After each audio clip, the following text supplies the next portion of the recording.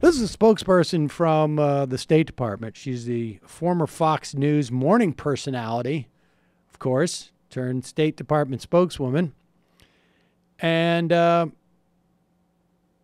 well, she is asked a question about the Secretary of State. Apropos of nothing, what's the Secretary's IQ? It's high.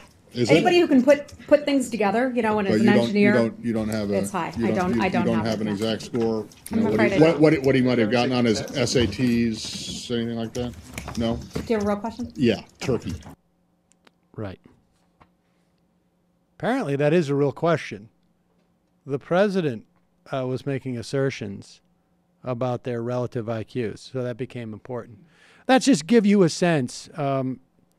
And for those of you who watch or listen to this program overseas, I'm sorry. I don't know what else to say.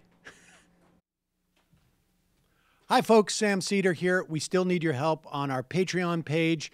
YouTube ads have come back, but not nearly as much as we had before. So if you can help us out, any little bit helps. Head over to our Patreon page right at this URL, and you'll help us keep helping you by making videos